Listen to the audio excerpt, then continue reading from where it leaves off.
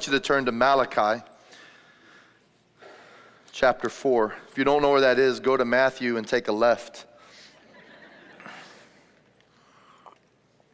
These are the last chapter out of the last book out of the Old Testament. And you know today, what a great opening.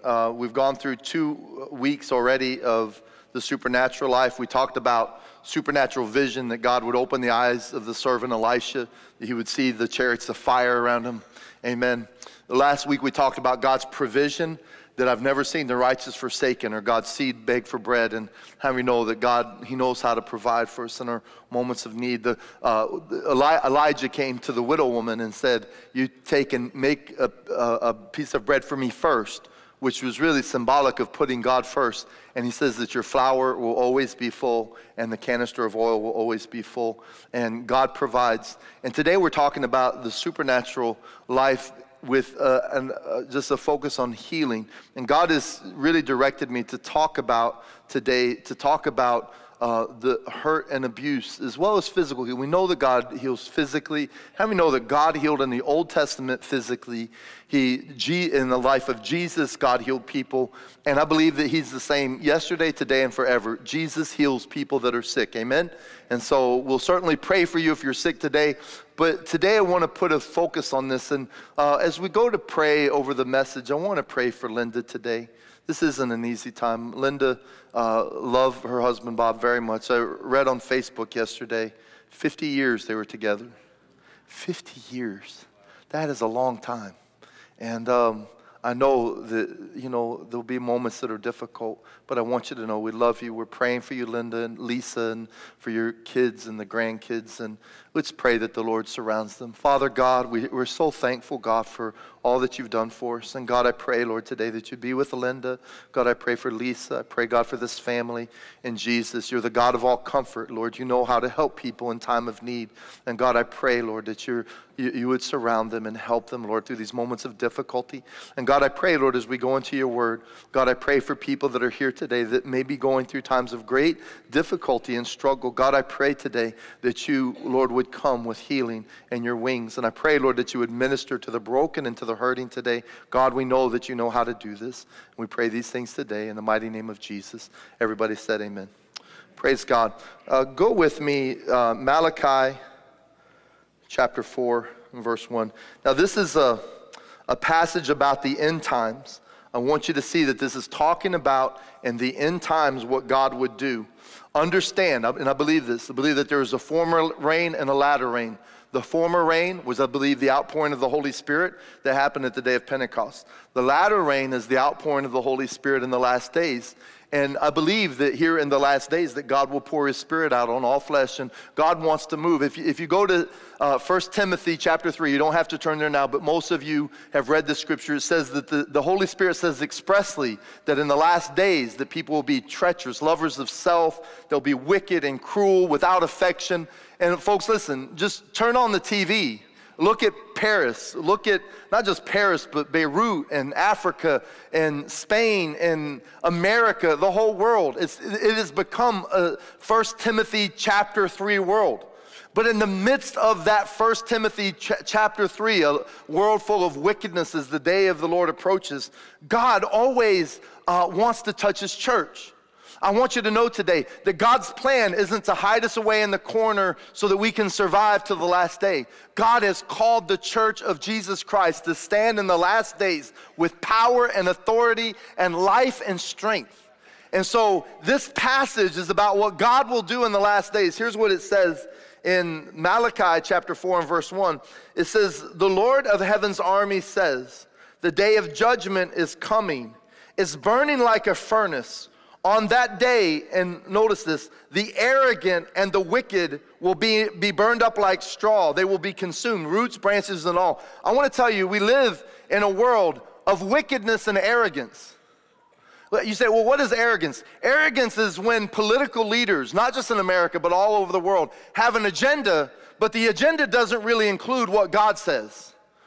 When we go say, hey, if you want to lead a church or you want to lead a nation or you want to lead people, and you go, well, here's the way I want to do it, but God, I have no regard for what you say. I'm going to do it my way. That is the height of arrogance.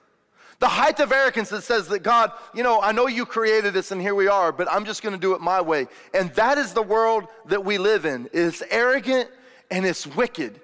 And God in the midst of this is saying, listen, that whole system will be burned up.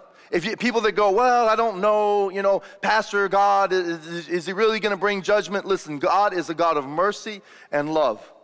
You turn your back on him and walk away, and you put yourself in a position of judgment. And again, it is, go to the Old Testament. Fire comes from heaven on Sodom and Gomorrah.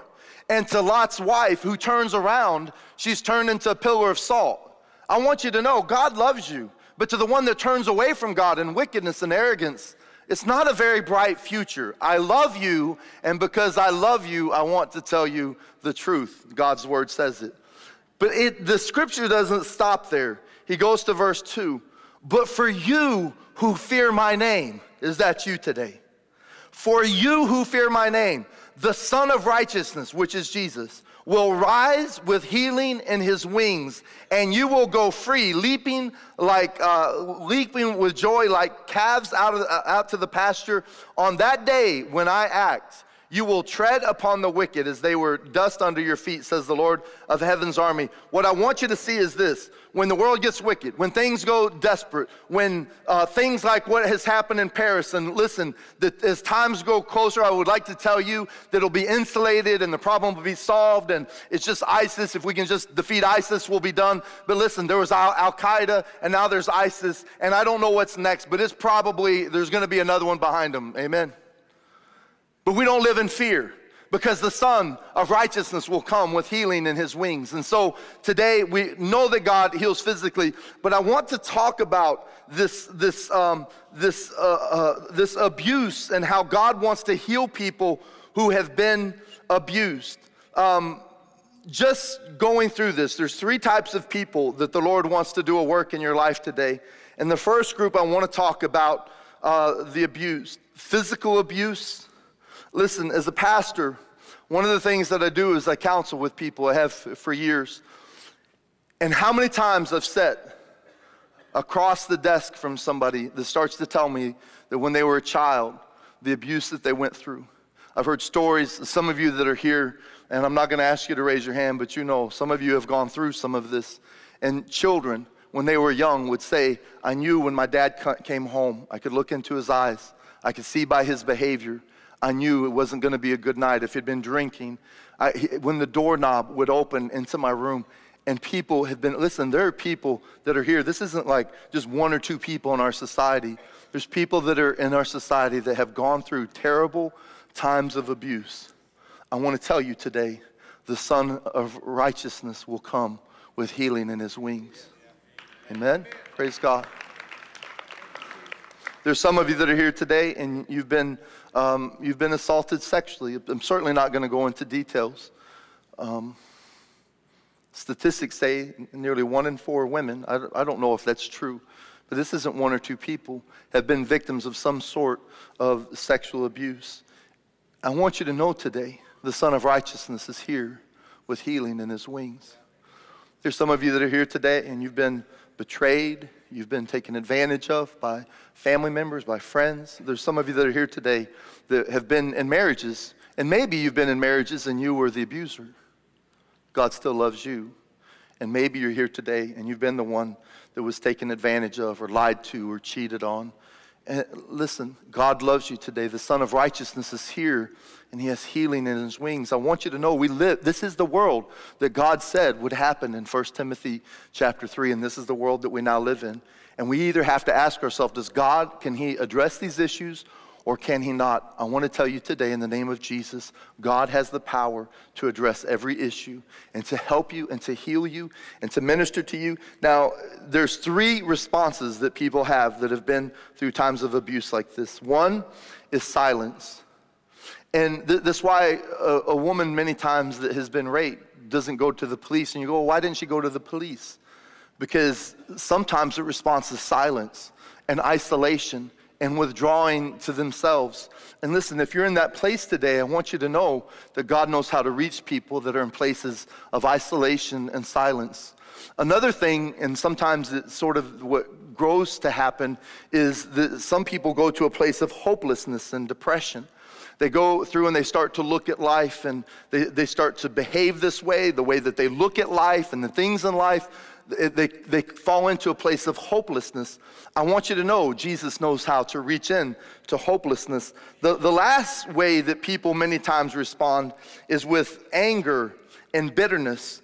Sometimes people get angry at the person that hurt them. Today, as Matthew talked, how many know that sometimes it's like when Jesus prayed for the man and he said, hey, I'll heal you today if you'll just believe. And what did the man say in return? He said, Lord, I believe, but help thou my unbelief. How many know that sometimes with forgiveness we say as Christians, because we know that we need to forgive, and we go, God, I forgive, but help thou my unforgiveness. So there's a process. It's a statement of faith, but a process that says, God, work in this process so that I can forgive people that have hurt me, that have betrayed me, that have done evil against me.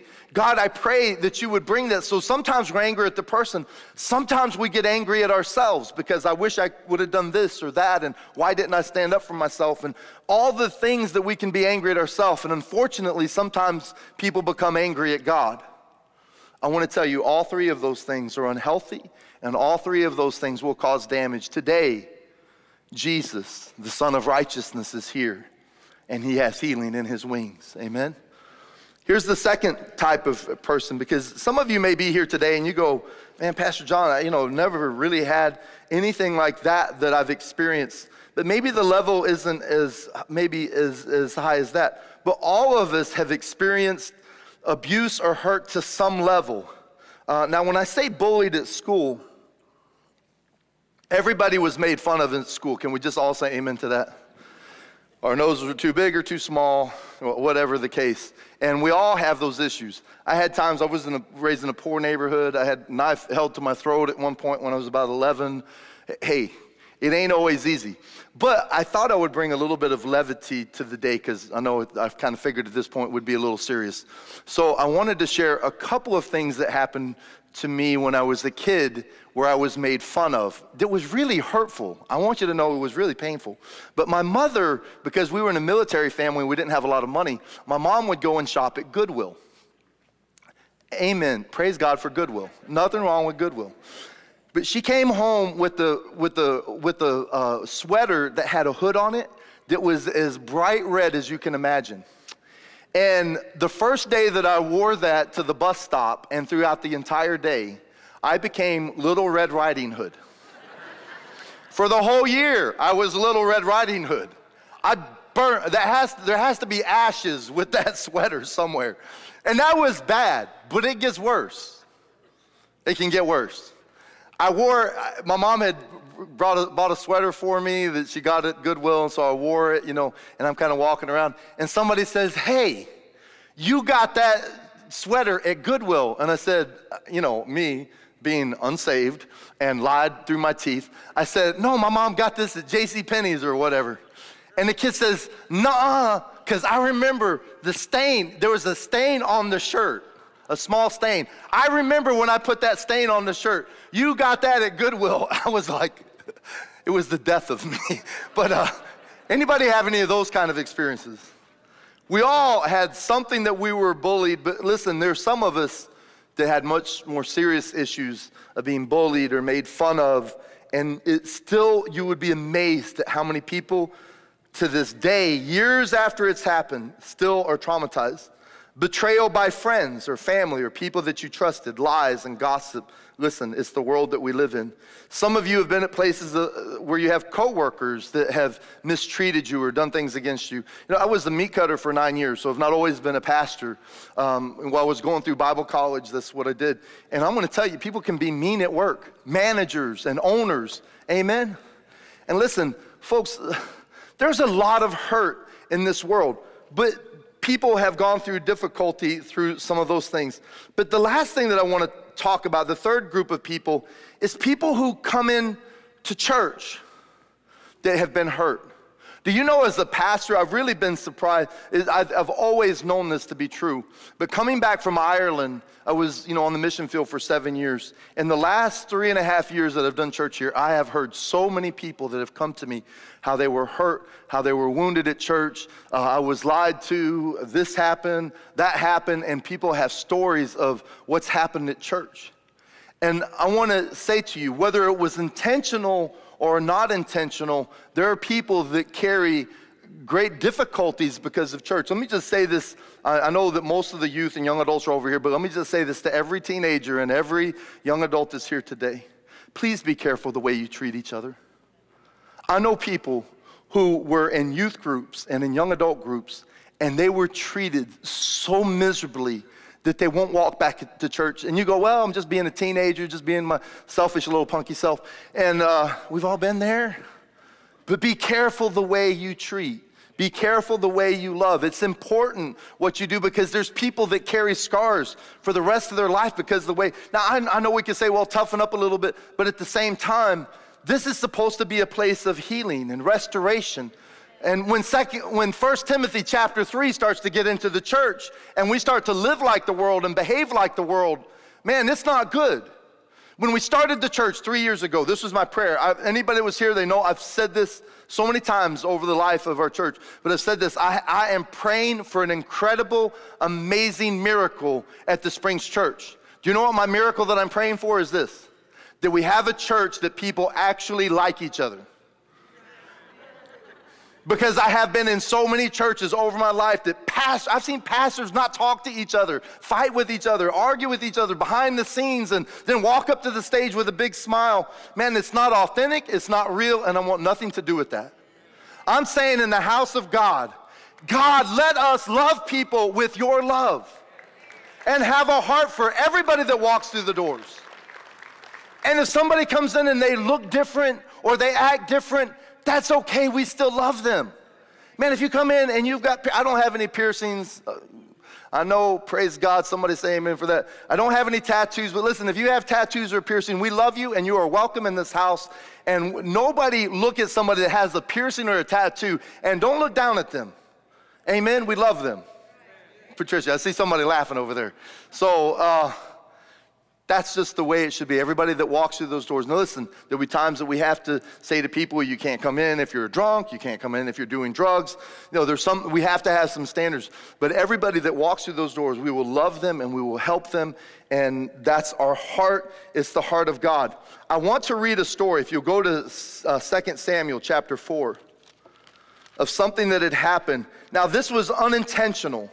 And I want you to see that sometimes the hurt can be unintentional, but it's still hurt and it's still traumatic. And I want you to draw a picture from here. You know, I love the word, I love the scriptures. And as we go through this, you may look at it and go, well, it's just a nurse that dropped a child. But I want you to see a picture here, if you would. I want you to see this nurse as the picture of the church.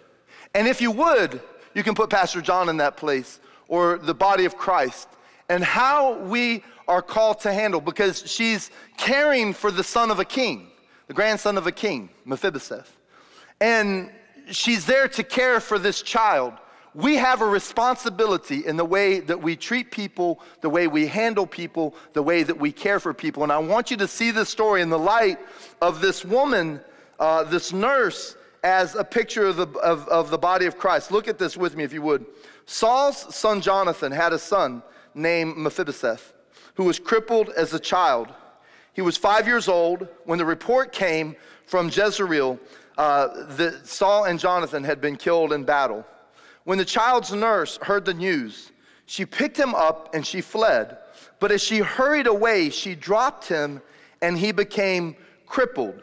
Now, I want you to see the story for just a moment. I don't believe that the woman was intentionally out to hurt this child. But understand this. She didn't know the heart of David. You see, King Saul was very mean to David. People thought that David was out for Saul and Jonathan, but he wasn't at all. And if you read through the story, you'll see that David had a kind heart. But the nurse thought that King David would come to kill this child who could be an heir. And so what she does is she takes a 5-year-old and she picks him up and she starts to run with him. Now, let me just ask you a question. How many know that 5-year-olds can run? How many grandparents have watched a kid that's 5 years old and you're like, stop, I gotta breathe, okay? 5-year-olds can run, 3-year-olds can run, 4-year-olds can run. He's 5 years old. There was no need to pick him up. But look, she was in fear. And when people start to operate in fear, they start to do things that aren't necessarily the wisest. And I want you to see this. When the church starts to operate in fear, people get dropped and people get hurt. And the church, listen, as the church of Jesus, we are not called to operate in fear. We're called to operate in faith and to love people and to help people. And certainly, even inadvertently, we're not called to drop. And listen, it wasn't just a simple drop. It wasn't just, oh, oops, you just bumped your head. The drop was so hard and it was so difficult that this young boy would be crippled for life. As this woman, this nurse, is supposed to be there to care and to love for this child. And so listen, here's my message to you is this, is that as a church, people will come in to this place looking for answers. They'll come in, they're broken and they're hurting and the abused. The 1 Timothy chapter 3 people will walk through and they've been hurt and burned by this world, amen? And when they come here, sometimes you go, well, I didn't do anything to them, but how did we care for them? How did we love them? And in my prayer today is this, God help us not to drop the people that come in for help, that we would show them the love and the kindness of Jesus. Because the Son of Righteousness will come with healing in his wings. And listen, if you love Jesus and you want to be like Jesus, guess what you'll start to do? You'll start to be that agent, that facilitator of the love and the kindness and the mercy of God. Are you with me? Now, go with me to 2 Samuel chapter 9. And as we go through this story, I want you to see that this boy was traumatized. He's 5 years old. So before this, he kicked the soccer ball. If they had soccer, Owen says they had soccer back then, our European friend. I don't know that, but he ran, he played, but on this day, I don't think he ever forgot this day. It was traumatic. I don't think it was intentional by the nurse, but how many of you know that people go through traumatic experiences and it left him for the rest of his life paralyzed in his legs? And on top of that, not only that, but then they whisk away. He now will begin to live in fear his whole life that King David is after me to kill me. So I want you to get a picture of where this boy is at, the traumatized young boy and what he's going through. And so, listen, as these people that are hurting and broken come in, it's important that we exemplify the love of God. Folks, listen, tonight we've got couples ministry, singles ministry. We don't just do these to keep people busy. If you think, Pastor John sits in his office and goes, I just wonder what else can we do to keep people at church 24/7. I don't do that. And as a matter of fact, what we try to do is do these things on Sunday night. So we get Sunday morning, Sunday night, Wednesday night. Everybody can't make it to everything, but as much as you can. But the reason that we do these ministries is because we want couples to get help. We want people to come to a place and get connected. That is equal. Listen, when we come into church, we want the presence of God here because the presence of God can do anything. We want the Word of God because the Word of God instructs us and helps us. But we can have the presence of God. And we can have the Word of God. But if we don't have the heart of God in what we do, we are drastically missing something. If all you are is I'll apologize before I say it, but all if you are is an egghead Christian, and you can study the verses, and you can turn to the scriptures and tell me what they say, but you don't have the heart of God, I think God says in 1 Corinthians 13, you become a clanging gong and clanging cymbal, something like that. But God doesn't care how much you know until what you know gets into your heart and comes alive. Amen? So today, I want you to understand every ministry, men's, women's, couples, singles, youth, young adults, especially youth, how important this is for teenagers. And if you're here, Pastor Owen and the staff that's there, that we really attempt to do this. We want this to be a wholesome environment because the youth culture that we live in is going so hard and so fast away from God. And we want to see a ministry that touches kids and help to disciple kids so that they can grow in a healthy environment. Amen? Keep them in your prayers. Amen. And we love what God is doing with our teenagers. But maybe you've been hurt. Maybe you've been through a time of difficulty and you're going, God, do you even care? I want to go to 2 Samuel chapter 9 and I want you to see this picture of Jesus. Now, David is the most perfect picture of Jesus in the Bible. That's why he's called Jesus, the son of David, or the Messiah is the son of David, because he's the most perfect picture of Christ. And in this story, David had been king for a few years, and this is the heart of David, but it's a picture of the heart of Christ for people that are hurting. Look with me in 2 Samuel chapter 9 and verse 1. It says this, one day David asked, is anyone in Saul's family that's still alive? Now understand this, Saul attempted to kill, he ran after David to kill David for years. Now when you come to a place of healing is when you can say, God, let me find that family and show kindness. Matthew, what a great testimony. Thank God for what he's doing in his life. But the fact that the first thing that he wants to do is to forgive the man that perpetrated the evil upon him. I want to tell you, when you are able to forgive those who have done things against you, it will be a great day of freedom in your life. I'm just saying. So David comes to this place and he says, is there anybody that I can show kindness for Jonathan's sake? And he summoned a man named Ziba, who had been one of Saul's servants. Are you Ziba? The king asked. And yes, sir, Ziba replied. The king then asked him, is anyone still alive from Saul's family? If so, I want to show God's kindness to them. And Ziba replies, yes, one of Jonathan's sons is still alive. He is crippled in both feet.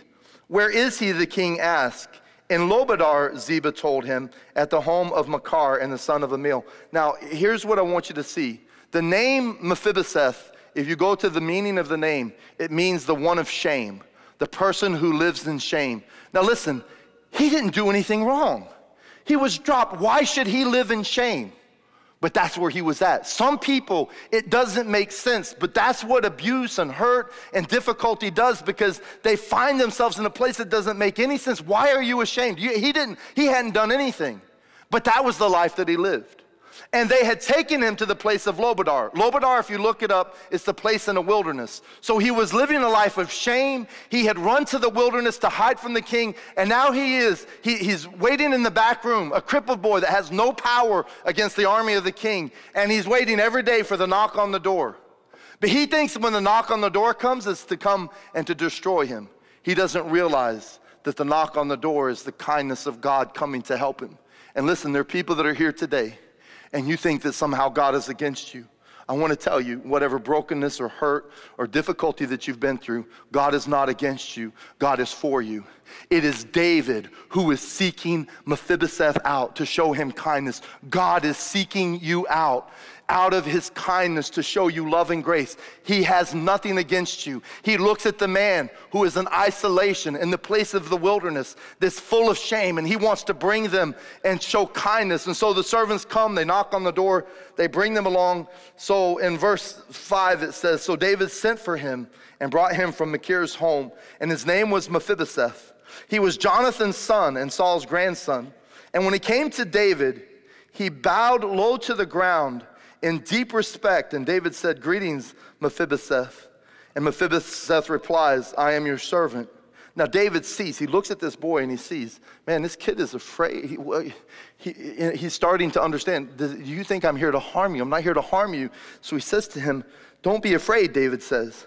I intend to show you kindness because of my promise to your father Jonathan. Now, anybody that knows the story, we could go back and look at it, but there was an agreement that Jonathan and David had entered into. They loved each other. There was a kindness. Some people have taken and marred that for the wrong reasons, but there was a true love and a kindness that they had for one another. And the agreement was this, is that I will love your people and you will love my people. And he says, listen, based upon the agreement that I had with Jonathan, I want to show you kindness. Now look at this. I believe that Father God and Jesus in heaven, before Jesus ever came to the earth, there was an agreement between the Father and the Son. I don't know if they had a cup of coffee and talked about it, but I know that there was an agreement because the Father and the Son always worked together in unison.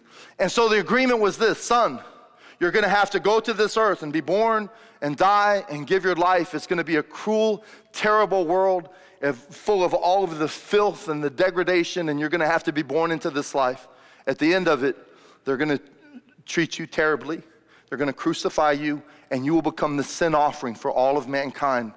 But if you do this, when you do this, everyone that puts their faith and trust in you, I will declare that person righteous, and we will bring them into a place of healing. You will be the Son of Righteousness, and you will come with healing in your wings. For every bit of brokenness and despair and abuse, no matter what the trouble is, God loves you, and he wants to show kindness based upon the agreement of what Jesus did at the cross. If you ever get that in your heart, it will just change the way you think about God. He is not against you. He is for you. Amen.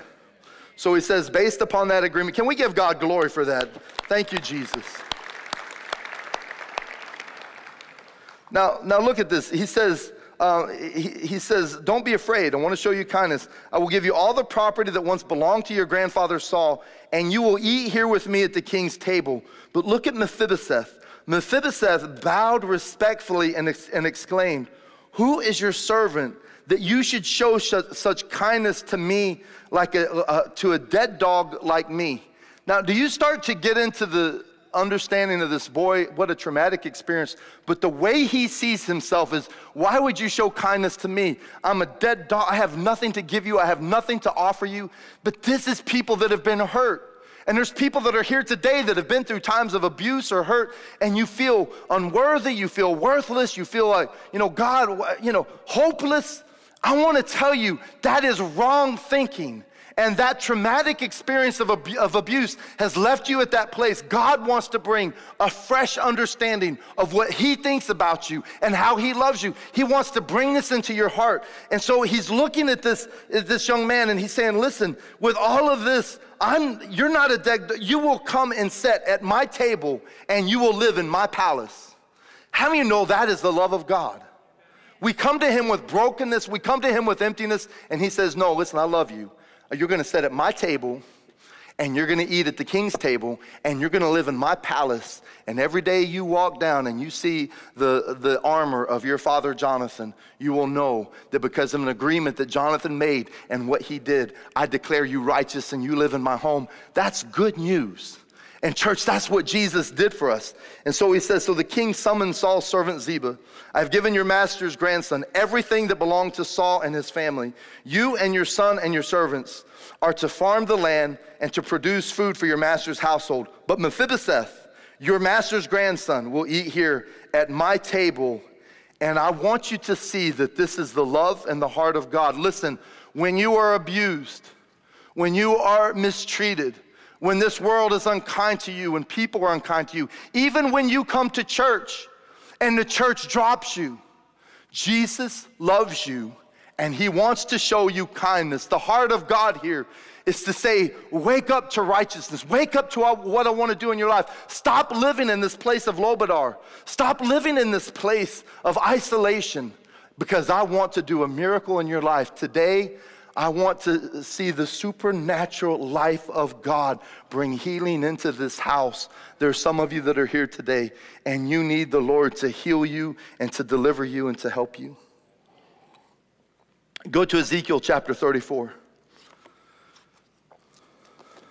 How many of you love Jesus today? Amen.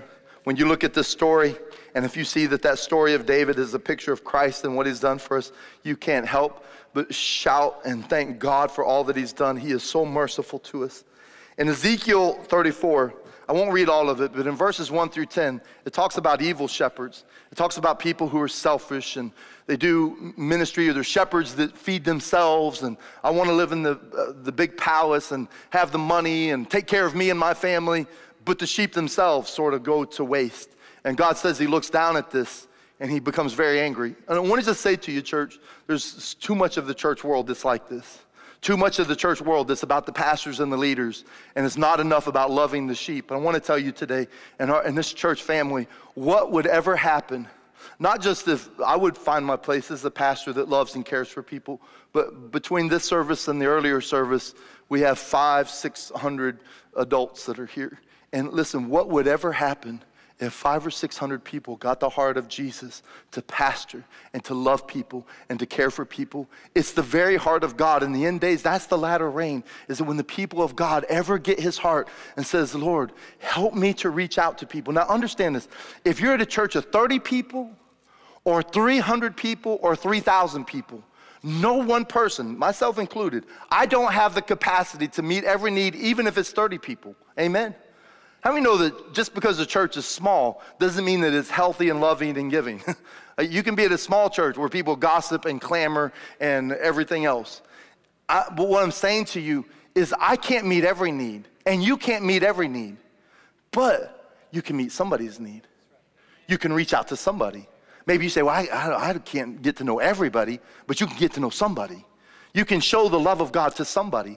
And when we come into these groups and ministries and even just out having coffee, take the time to love somebody and to help somebody and to show the love of God. That is the heart of God. So God says, that, he looked at these shepherds and the way that the church ran and operated, and they were so selfish and so about them and me and my 5 friends and no more. And he comes and he says, for this, look at verse 11, for this is what the sovereign Lord says, I myself will search and find my sheep. I will be like a shepherd looking for the scattered flock. I will find my sheep and rescue them from all the places where they were scattered on that dark and cloudy day. I want you to know we have a good shepherd, which is Jesus. And he goes to rescue and to find the hurting and the broken. Folks, listen, I am not really your pastor. I mean, I am. God placed me here to be his hands and feet extended. But the Bible says that he's the good shepherd. He is your shepherd. I'm an under shepherd. I want to be the extension of his love poured out to you. But it's his love and his kindness. So if we reach out to somebody that's hurting or broken or scattered, that's Jesus that's reaching out to them. And my prayer is this, is will we be like the world? And folks, listen, I'm just going to say to you, because it's the way that so much of the church runs. You get into places and people gossip about each other and they talk about each other and they spend their time and, I'm on your side and you're on my side and I like this lady leader, you like that lady leader. I like this man leader, you like that. I like Pastor Matt. No, I like Pastor Owen. Listen, can we stop all of that? And can we say we love Jesus and we love everybody that's here? Wouldn't that be an amazing church to attend? Amen. We can have that kind of a church. Youth group, you can have that kind of a youth group. It doesn't have to be my group and your group. Now listen, we're always going to find our people group and our friends and things. We're always going to find that. But listen, can't we just say, we just love everybody and reach out to everybody and show kindness to everybody? And folks, now listen, there is a part you have to play, because I'm not going to come to your house and go, I know you don't want to get involved with the couples ministry, so I'm here to reach out to you. Hey, listen, you're going to have to take a little step yourself. You're going to have to say, hey, let me avail myself. I need help. We've got Living Free. We've got couples. We're starting the first of the year. We're starting with 25 couples to go through with James Dobson to be trained to be marriage mentors, because we believe that marriages are so important and there's such an attack on marriages. And we want people that are struggling in marriages to be able to come in, whether it's in the church or out of the church, and find somebody that can help and reach out and show the love of God. But what are we doing? Folks, this isn't just a time to come and kind of do our little thing and go our own way. This is a place where the church of Jesus Christ comes to show his life and his love and his power. That's the way we want to be. That exemplifies Jesus is happy when we live that way. When we live the other way, he's not so happy. Read all of Ezekiel 34 and you'll find this to be true. Go with me down to verse 15. He says, I myself will tend to my sheep. I will give them a place to lie down in peace, says the Lord, the sovereign Lord. I will search for my lost ones who strayed away, and I will bring them safely home again. And I will bandage the injured and strengthen the weak. Listen, this is the heart of Jesus for his people. You're here today. Some of you are just visiting. Some of you have been here, and this is your church family. Whoever you are, I want to tell you today, God loves you. He loves you. He wants to bandage your wounds. As a church family that's here, we want to love people and care for people. When they come with their hurt and their brokenness, the Son of Righteousness will come with healing in his wings, because he wants to help people. He loves people. This is the heart of God. Amen. If you would, go with me. This will be the last passage, and we'll go right to the altar. Go to Titus chapter 3. Before I read this, Don't shift the blame like your first parents did. You know who your first parents were? Adam and Eve. And how did they shift the blame? God comes to Adam and says, Adam, why'd you eat the apple? Eve. Okay, Eve, why'd you eat the apple? The serpent. And you know what? People, and we still do it, we're still sometimes like our first fathers. And we don't want to accept responsibility. We want to go, well, that person hurt me, and this happened to me, and you don't know what I've been through. But listen, the way you respond to it is important to God. And if you just went off with hurt, and you just got mad at God, or mad at people, or mad at yourself, and there needs to be an acknowledgement where you come and you say, God, I haven't really handled this fully the way that I was supposed to, but today, God, I want you to come. And I want you to heal me. And I'm not making excuses. I want to come for a place of healing. Maybe what you did is cause yourself trouble. Maybe it was an accident. Perhaps you're here today and somebody inflicted a great wrong against you. Whatever the case, if you're in the place of isolation and shame and brokenness, in that place of Lobadar, God wants to come and he wants to heal you. And he wants to help you. And he wants you to walk through this difficulty. Amen? And so it says now in Titus chapter 3 and verse 3, once we too were foolish and disobedient. We were misled and became slaves to many lusts and pleasures. Our lives were full of evil and envy, and we hated each other, or we did not have a pure love for each other. I want you to see this. That's all of us. It doesn't say some of us were like this. If you go, no, that's not me. I've just always been good. I've never done anything wrong. Whatever. I don't believe you, okay? And nobody else really does either. You can keep saying it, but they don't believe it, especially if you're married, because your spouse knows, okay? But when God our Savior revealed his kindness and love, what a picture of David, King David, when he revealed his kindness and love, he saved us, not because of the righteous things that we had done, but because of his mercy. He washed away our sins, giving us a new birth. If you don't believe in being born again, you need to go back and read this a few times. And the new life through the Holy Spirit. He generously poured out the Spirit upon us through Jesus Christ, our Savior. Because of his grace, he declared us righteous and gave us confidence that we will inherit eternal life and everything that goes with it. Amen. But go down with me to verse 10. He goes through and he talks about some different things. He says, this is what the Lord has done. But if people are causing divisions among you, give them a first and a second warning. After that, have nothing more to do with them. For people like that have turned away from the truth, and their sins condemn them. Now, understand this. It doesn't say God condemns them, but their sins does. Now, listen, I didn't read that last part because I'm going to start naming people and asking you to leave the church. Not at all. As a matter of fact, this is what I have found. Over the 3 years, and we're just a short time period that we've been at church, but we've seen people come. And you know what? I can see because, listen, I bounced bars before I was a Christian. And now as a pastor for 25 years. How do you know I've seen just about everything come and go? And God has given me a discernment with people. And so people come. I see the hurts many times. Many times I see people come in that are broken. Many times I see people that come in that are loud and obnoxious. Amen? And other people that come in that are quiet and solemn. Sometimes all of them have the issues that need to be dealt with. But this is what I've found. When they come into an environment, sometimes we have people that do all sorts of things. But when they come into a loving environment, what I have noticed over the years, and anybody that's been here, you'll see this. After a while of being in a healthy, loving place, they stop all that. They stop the gossiping. They stop the divisions. They stop acting like they've acted in other places. And we're certainly not perfect here. We have people that come from everywhere. But this is the heart of God. And I'm saying to you, if Paul dealt with this in Titus back in the first century, we deal with these things, but we have to be on guard. And then he gives a remedy that says, hey, don't tolerate that in the house of God because we don't have to be like that. We are not like the world. We're not to behave like them. We don't gossip like them. We don't cause divisions like they cause. We are here to love and to help people and to share with people. That is the heart of God. So today, listen, today is a two-pronged message. One is if you're here and you're broken, God wants to heal you.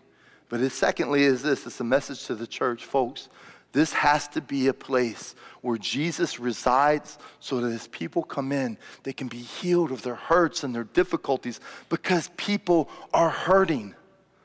Do you know, if you don't know this, it's because you have about 10 Christian friends that you hang out with all the time. Because if you get outside of a little circle of comfort and you start to get out with real people, I'm going to tell you, there are people that are going through junk. There are hurts and pains and difficulties. And if the church of Jesus isn't the answer, where's the answer? If this isn't a place to come and they won't be dropped, where will they go? Because I will tell you, the world will definitely drop them. I pray to God that in this house, we hold them and we love them and we don't walk in fear, we walk in faith and we see the kindness and the love of God poured out. King David said, bring me one from Saul's house who came after me to kill me, that I would show kindness.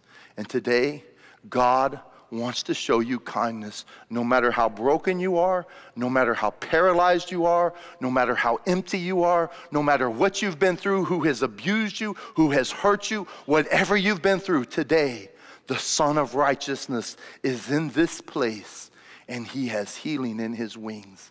The question is, will you trust him? I want every head bowed, every eye closed. Worship team. Praise God. Praise God. I want you there for a moment to take a moment and consider this. Some of you have spent your life trying to hide your shame, your pain, your anguish, your difficulty. Some have been abused by mothers and fathers. Some have had husbands and wives. Some have had family members. Some have had friends. Some of you, it's been people at work. Some of you, it's been people at school. But you're here today and you're carrying all of these things. I thank God. Owen said it earlier. God never meant for you to carry the burden. He meant for you to lay the burden down because he wants to carry it for you. But don't stay in a place of isolation. Don't live in the place of the wilderness. Don't be in a place where you're paralyzed. God wants to bring and do an abundant work above anything you can ask or imagine or think. The enemy came to steal and kill and destroy. But God has come that you may have life. Jesus has come that you might have life and have it more abundantly. Today, he has that for you. But you can't sit in that place any longer. God wants to bring healing and restoration to the altar. No more excuses anymore. Today is the day of healing.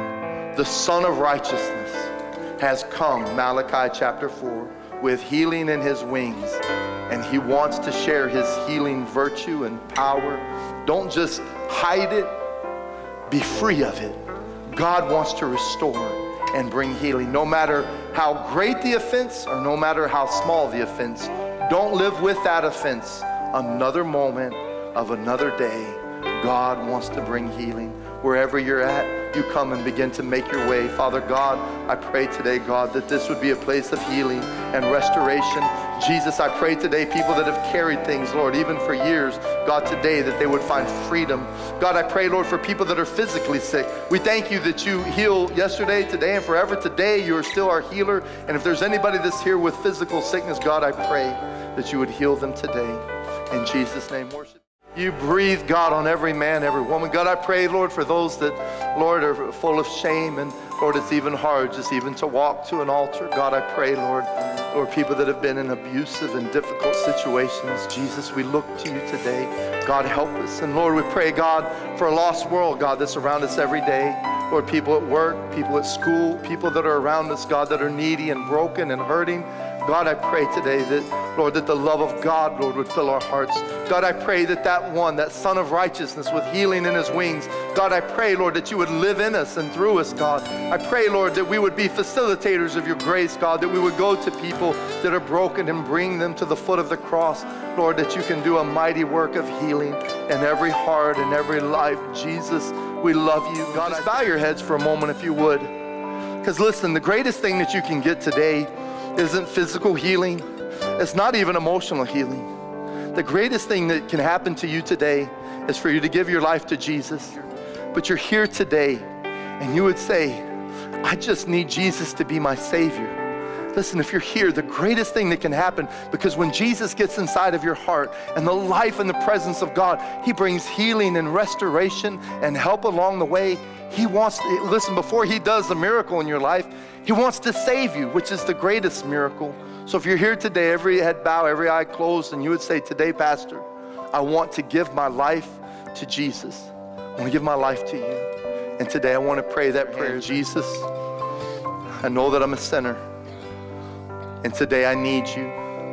I ask for your grace and kindness.